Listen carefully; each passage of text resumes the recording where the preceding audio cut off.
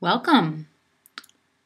Welcome. My name is Yurt Girl, and I am living in the mountains of Santa Barbara. I have decided to let the world in on what yurt life is like. And I live here alone. I'm a writer, struggling, obviously.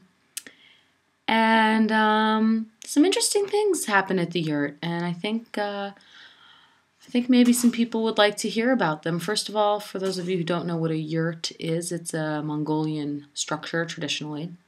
Hunter-gatherers, they could break them down easily, and mine's stationary. I'm not going to show you in there right now. It's a little personal, but you can keep tuning in sometime soon.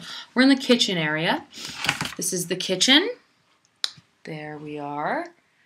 And out that window, maybe you can see up into the yurt there. There's the shower area. And here's me. So I live here on this property. There's 3 other yurts. There's also an Airstream and a camper. Some of you might think, sounds like a commune. And some of you are going, don't use commune, it's intentional community. Me. I don't choose to refer to it in any way. But, so the other night, let's get to the point, I run out of propane. I had a very cold night. There was ice on my deck when I woke up in the morning. But anyway, I went up to the main house, and I love when I go up to the main house because I never know quite what I'll find. That's where my landlords live. Love them.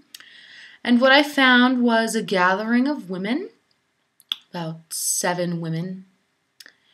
And one woman we ate dinner. It was beautiful. I'm a vegan. And we ended up, yes, we went on a journey. And the journey was about 3 hours. And I was instructed to wash my hands from my fingertips to my elbows 3 times. And then I was saged, my first saging. And then we mixed tinctures, not potions. We mixed essential oil tinctures, and we targeted these mixtures to achieve different things. So the first one, we were all like, what happened was, I guess traditionally, I'm not sure if this is how it is, but my landlord she was mixing these, and we were smelling all the different properties, and then she said, okay, girls, and we stood in a line, and then she spit them all over us. And, she was new to the whole, she's new to this, so it was more of a spitting than a spray. And I guess you want to be sprayed. You don't want to be spit on. We got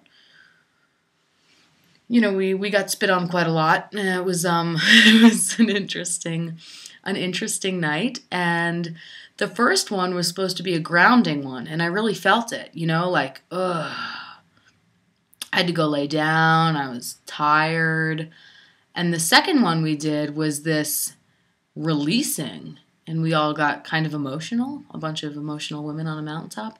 And the third was this, supposed to be this uplifting one, and we were just giggling and giggling and giggling, and quite an interesting night up at the landlord's, and met some wonderful women.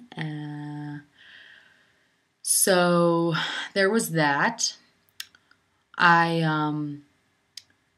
had a boy up here.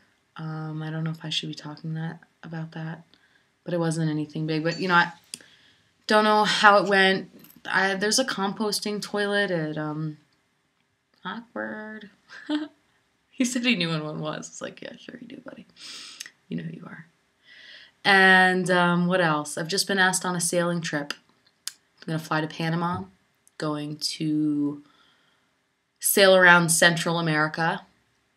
I'm also a writer, so I get my ass chewed out every week by my editor. If you care about any of these things, you can keep tuning in.